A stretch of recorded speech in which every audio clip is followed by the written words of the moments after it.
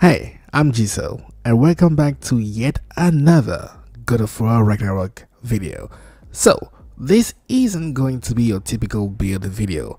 This is most likely going to be me telling you the story of how I turned Draupnir the spear into a shotgun. Actually, no, into a stun gun. So stick around, drop a like, subscribe for more content like those, hopefully, and let's dive into the video. So listen, you might be looking at my defense right now and going nuts, like who needs that much defense? Nobody. But I'm doing some experiments right now, trying to see where the soft caps for some stats are. So don't mind my defense. Just keep in mind that you want to have the Steinbjorn armor set equipped, and I just messed around a little bit with the enchantments just to get my defense high, while also benefiting from the Svartalfheim enchantment set. That's why you may see that I'm only benefiting from one set and everything else is just defense, defense, defense. And whenever you're making a stun build, to be honest, you never want to go full defense. You want to go defense like 75% of the way and then strength 25% of the way, because you want to capitalize whenever enemies are stunned, because you don't want to not deal enough damage. So as I was saying, I was making some adjustments, trying to see where the soft caps for some stats are, and I was just going from 800 all the way to 600, and I just kept putting everything I could to get enough defense. That's why I'm way past 800, more than anybody would ever need. But just keep in mind, this isn't optimal yet. The mighty stun build isn't optimal yet, but this one is a close one, except you don't deal as much damage as I would like to. But the highlight of this video is actually the grip I'm using for Draupnir, which is the Lion's Roar Sauroter. Stunning Blast greatly increases the stun damage of the Gale Force skill, R2 plus R2. So let me tell you something, I actually slept on that one skill a lot because it wasn't doing much, but upon using this one grip, it is stunning. And I'm also going to be using Hydras Charge because it is very good. It is a very good running attack, and I'm going to tell you why later. But yeah, and also keep in mind that whenever you're going for a stun build, I strongly advise equipping every single running attack which are actually going to increase the stun damage you deal, because what's the point to not take advantage of having that much defense? And again, I don't think the stun you deal with your running attacks are going to scale with your defense, but I'm just saying, if you're going for a stun build, might as well just go all the way. And when it comes to my shield, I always do Dauntless Shield, because the Dauntless Shield plus the Rönd of Fortification, that's a combo I never thought would work, but it works so much that sometimes you won't even need to use Draupnir to inflict stun. It is just stunning. I have to say again, that combo is just lethal. I'm going to show you why. When it comes to your Spartan rage, go with whatever you feel comfortable using. As always, when it comes to the Relic, I like using the Hilt Of Angrvadall. Oh, those names, man.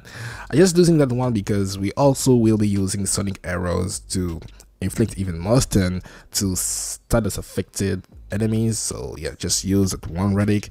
And when it comes to Freya, for the Runic summon, I prefer using Steel Harmony because it has lesser cooldown, and also it deals a lot of stun, can immobilize enemies. I just like using it. And when it comes to the accessories, Sonic, and Runic Potency, those are the things you want to get to have a good time stunning people. And also, you want to go in here and mess around with your skills as much as possible, especially when it comes to Gale Force. You want that one skill to deal as much stun damage as possible, and that's it. Everything else has been set to stun when possible, because some tokens can only be changed to damage, momentum, or protection. So with that out of the way, let's dive into the actual video.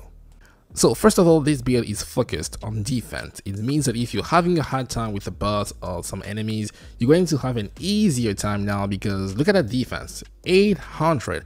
There is no way you actually might die, but if you do, it's going to be really hard for them to kill you. So yeah, definitely use this build if you're having a hard time, and yeah, that's one thing out of the way.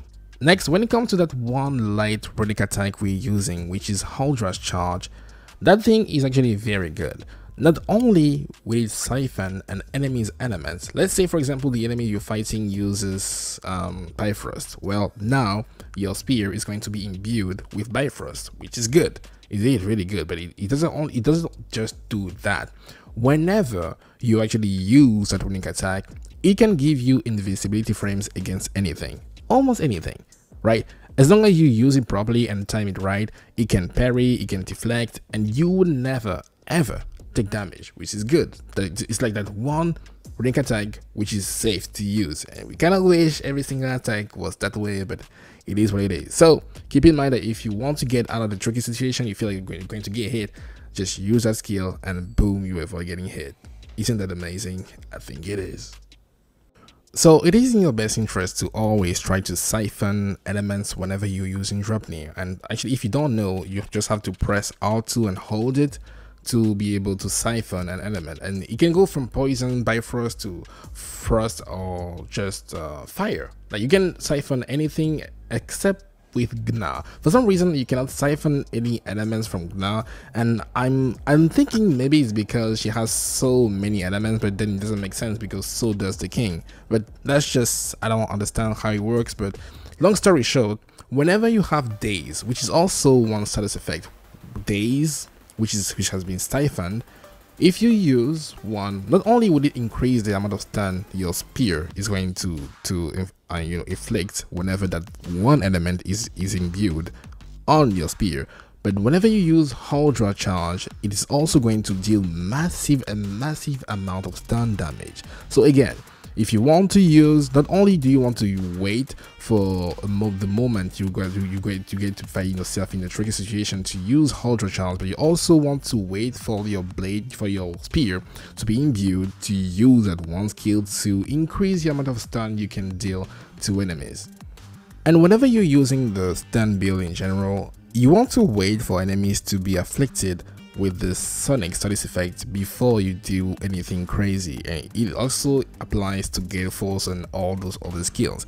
Whenever enemies are afflicted, they receive way more stun damage, which is very good for us because that's what we're looking for. We want to deal as much stun damage as possible.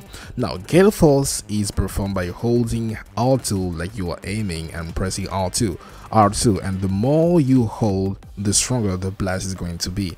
Now, the crazy thing is, whenever you actually have that one element also imbued to your spear, which in this case is days, it is going to deal so much stun damage that you can actually stun people with one blast. Like it is actually the very good shotgun. It's not like a two-shot shotgun knife, like one shot, boom, stunned. That's actually crazy, and it works also with the king. Like it was able to deal like what, 75% of stun in one blast. Whenever every single, I'll say, conditions are met, that thing can stun people in two blasts. That's kind of silly, and I love it because this time around stun is actually a viable, I mean it is something viable, something you can use, something you can get results from, and I love it. Like, come on, stunning people that fast, come on, man. And keep in mind that I was dealing with bosses, or actually mini bosses for the most part, so if that can be that effective against bosses, just imagine what it can do to some minions. They're going to be destroyed, Jesus. And I can't wait again, I can't wait for New Game Plus. The only thing I need right now is, because I have so many builds to try out, I just need loadouts or presets. Like, just give it to me already. So next we have to talk about the shield. So the Dauntless Shield is going to inflict stun damage whenever you parry and whenever you use Shield Strike, which is good. Like that's like 2 layers of inflicting some stun. But because we're using Fortification as our round, whenever you hold for like what, 3 seconds to 4 seconds your shield, is going to create some fortification, and whenever you use Shield Strike again or just block, there's going to be like some kind of mini explosion which is going to deal stun, afflict stun to enemies. And in my experience, it is so good that you should not sleep on that. Sometimes you can stun people using 2 shield strikes. All you have to do is just go back, hold your shield up, and boom, when they come, you parry or you just hit them, or just block. And trust me, it is so good paired with the Dauntless Shield, because the Dauntless Shield already does deal so much stun damage, but if you add fortification on top of that, it is really really good. Like truly, I'm getting so much closer to having the perfect stand build. I just need to find a way to balance with strength and try to see what works, because as you can see, whenever enemies are stunned, I'm not dealing enough damage because I'm lacking in strength. But here's a little tip: whenever you successfully stun enemies and mini bosses and whatnot, you don't want to immediately press R3. You want to wait, hit them, and when the stun bar is about to get fully depleted, then you want to press R3. That way, sometimes you can even kill them in that one sequence. Like, right, you stun them, you hit them, and then you press R3, the R3 grab to deal even more damage. So just keep that in mind. And as I was saying before, this build isn't optimal yet because I still need to figure out what the soft cap for defense is. That way I can start increasing my strength. But as of right now, Gale Force works just like a... It is amazing. You can just charge, hold, and then boom, smash, and then they're stunned. And that's just, for me, that's personally amazing. It feels like you are an exterminator and you're just trying to trying to get some flies. You just hold it, boom. It is quite silly and I love it. So that's it for the build. I mean, it's not really a build, it's most likely I'm mostly trying to showcase Gale Force and how to turn your spear, and I mean how to use Draupnir just a little bit better, and I hope you'll be able to also get some benefits from using it. I really hope so. So thank you guys for watching. Don't forget to drop a like, to subscribe, and let me know how this build is going to work out for you. I'll see you soon. Bye bye.